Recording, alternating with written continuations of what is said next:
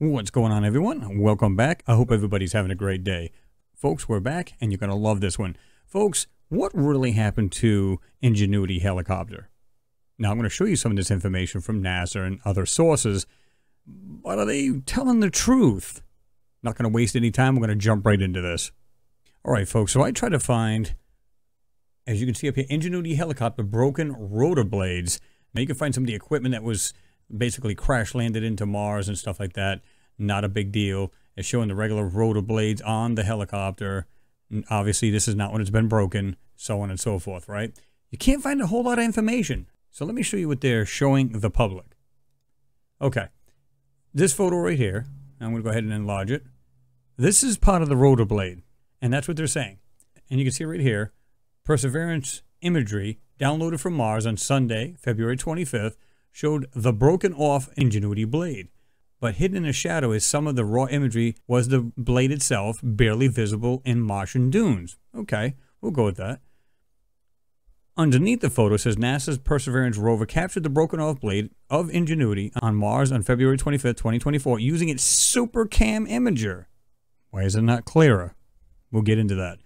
This image has been enhanced to make the blade more visible on the sand. Okay.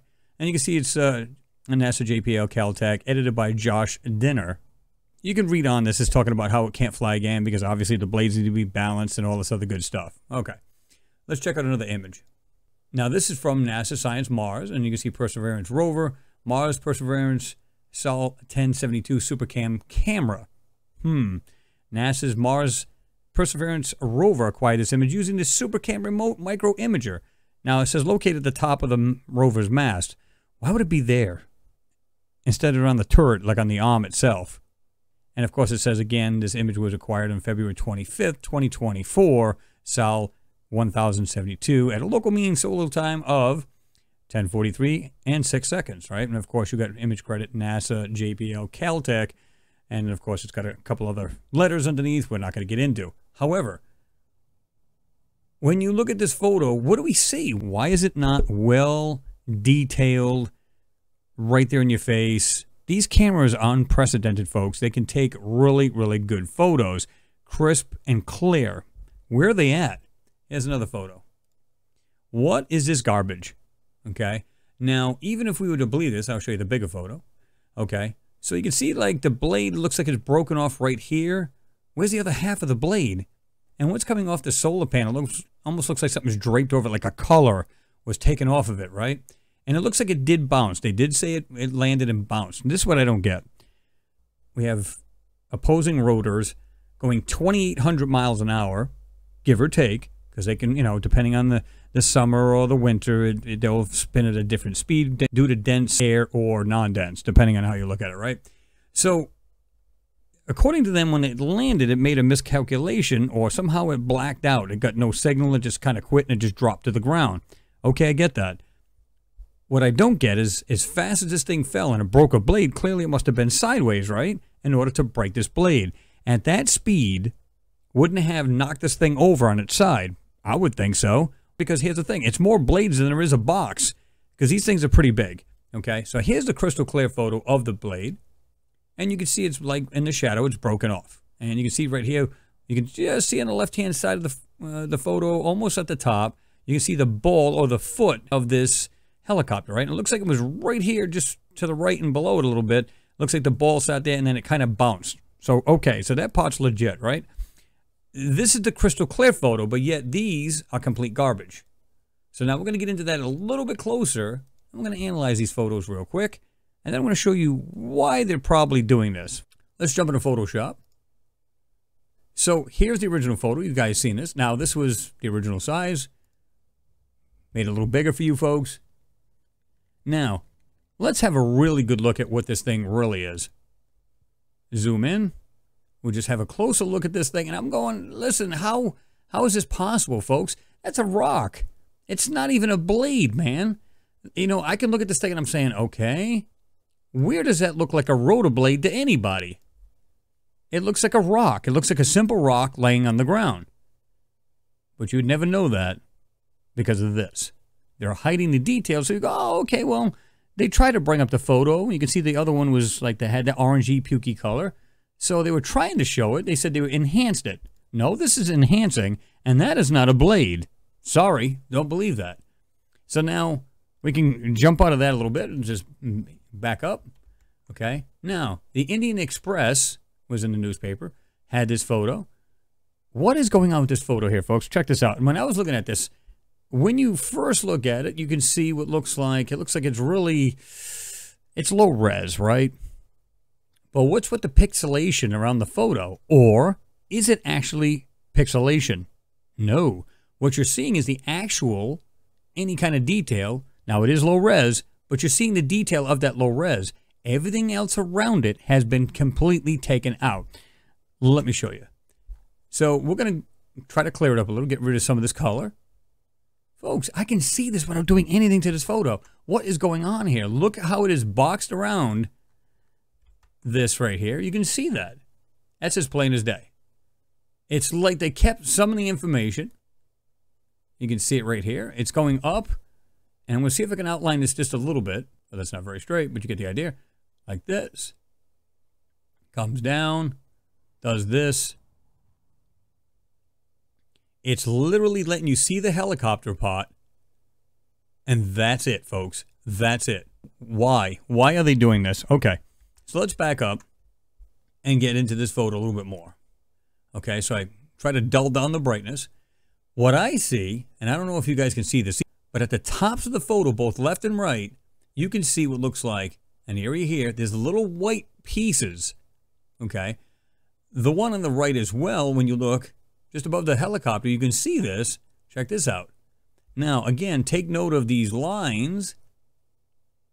There's like one here at the top just above, or it's actually going through the top of it. And you've got the other doing the same thing. They're pretty much in a line. Now, you did see that here when we looked at this photo here. You can just barely see these lines. They're very faint. Right there, there's one and there's two. You can see that. So I docketed them up so you can see this. But again, this area right here on the top left and this one on the right, folks, there's white objects in the background here. They didn't completely take out what was there. So what is it? We're going to go into the black plate. I'm going to have you guys take a better look at this. Check this out. You can see this pretty darn well. Look at the way they took out all the information around the helicopter itself. You can see that. I'm going to zoom in more, but check that out. They literally took it out purposely so that you and I are not aware of it. Notice how they kept the information of these little wispy dunes right here. You can see them.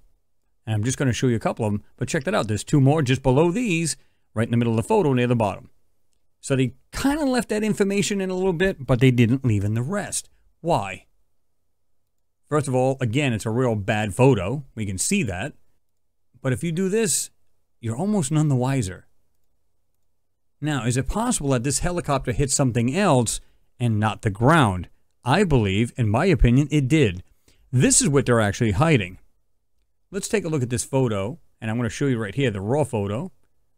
This is the photo we want to look at. This is Mars Perseverance, Sol 58. Now, clearly, that's not the same Sol when this thing actually broke a rotor, right? So, what happened to the actual rotor blade? Let me show you what I'm talking about. Now, is it possible that there's something else in this photo, and it shows what this helicopter is really doing on Mars? Let's have a look. Let's clear it up a little bit. Now let's start to burn around these areas, especially behind the helicopter, which is right here in the middle of the photo. You can see that. I'll zoom in. Okay, it's right there. If I had to guess, it's probably 3 to 4 feet, maybe even 5 feet above the surface. Okay, let's fully enhance this and see what we got. So, is this all natural or not? If we were to take a look at the left-hand side of this, and I'll zoom into this. This is crazy. Some of the items that are in this photo don't look like just simple rocks here, folks. You got this piece here. You have, almost looks like the shape of a guitar pick right here. Hard to tell what it is. There's no way of vetting any of this. You folks know this. But just the objects and just the things that are in this photo all on the bottom here. This kind of looks like that area if you think about it, because we have these dual lines right here. But what's in the photo here, folks? Right here is what's really cool. I'm going to back up these steps. Okay, there's something right here. I'm not sure what to even make of this, but they literally tried to take every bit of this out. Now, you can see this right here. Look at the shape of this. This is just wild looking. See if I can draw this out. It's kind of faint now, but literally going like this. And this thing is off the ground. I don't know what that is, but you can see that, okay? And again, there's little items on the ground here. When you look at some of these things, they literally look like the mechanical parts of some sort. On the left-hand side, we got something right here. Something laying right next to it. Now, let me take you all the way to the right. This is cool. Now, when you look at this top right here, it looks like these three squares or three shapes just underneath this here, this lip, or this edge, if you will, right here. I don't believe any of this at the top or over this line is a mountain at all. I don't believe that for a moment. Look at some of the shapes that are in here. These are just cool because when you look at this and study this, it looks like there's walls inside this area here. All the way inside here, all of this right here. We have what looks like some kind of shape in here. Again, folks, you can see where they went over this. They literally put something over like a blurring, and you can see it. These small objects. These up here. Just going to do the three of them real quick. We have something right here. I'm not sure what to make of this. Looks like some kind of rectangular piece. Or it's part of. In other words, I don't believe it's separate, but it just has this weird look to it. What looks like two holes. You can see there's one here on the left inside the square, and then you got one on the right.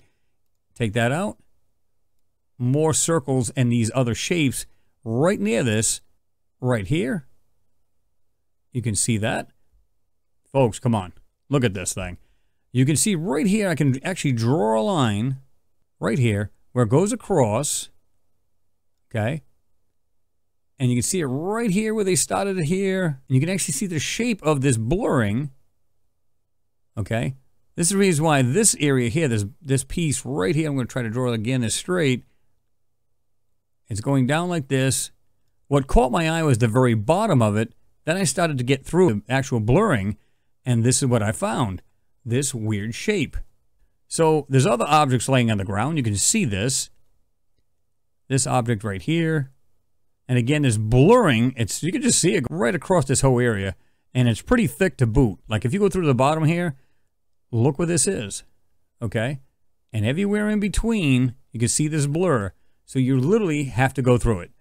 And you can see this piece right here. Look at this weird shape of this white item. And there's a bunch more, by the way. Just look around.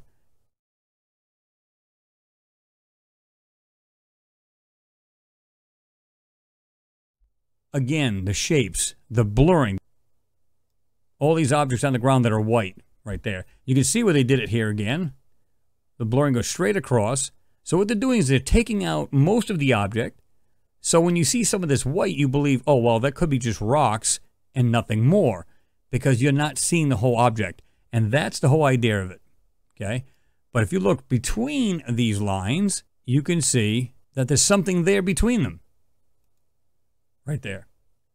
And again, there you go, folks. Like I said, just some of these objects on the ground. This weird piece right here. Like I said, it looks like a giant guitar pick. These objects are on the ground. This in the back. Look at the features or some kind of design thing in there. What is that? To me, this is mechanical. So I believe this is what they're after. Now, I believe it is legit that it did actually break a blade. I don't have any doubt. But I think it's because it literally crashed into something, miscalculated, and probably hit it. Not landing on the soft, blow-away sand.